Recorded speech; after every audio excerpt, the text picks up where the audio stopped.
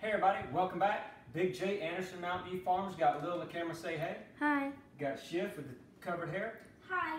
Now, part 2, farm to fork cooking with Big J. We're going to take our cornbread out, see how it looks, and we're going to add that to this delicious meal that we've been working on for about the past hour and a half.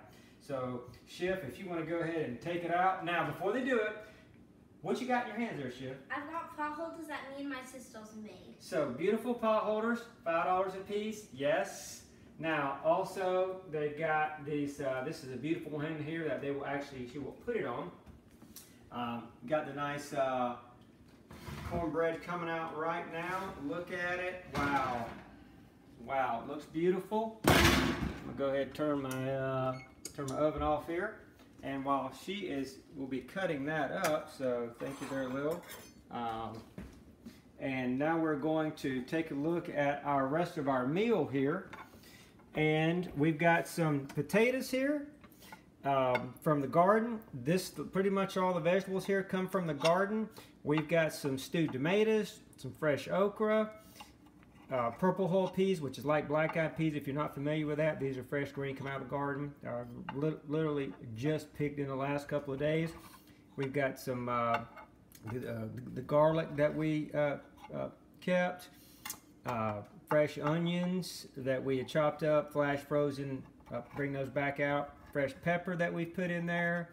So we've got all kind of good stuff in this, and we've got our one of our chicken that we slaughtered. We have some meat chickens that we have. So got some meat chicken in there, and you'll see some of the white on there. And that is, of course, some of our crumbly goat cheese. Now, we've been focusing on for a whole week, we dealt with the creamier goat cheese, usually on breads, with bagels, chips,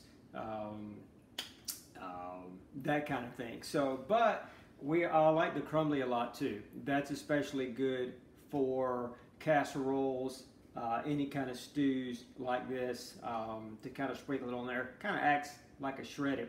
It's a little bit different, and we'll get into down the road some episodes on that. So Shiff, how about you take us out a slice? She sliced it up.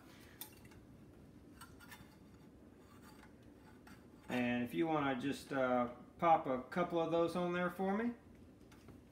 And there's a little bit of juice there, which is great because it works good to sop it up. That is delicious. So Shiff, how about you give us a little taste test, and you tell us what you think. How about you grab some right there out of the plate? How is it?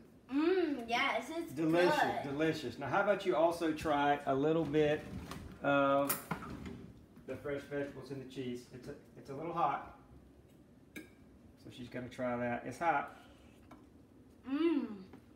Yes, delish. So now, great. Glad you could watch us. The Big J, Farm to Fork Cooking.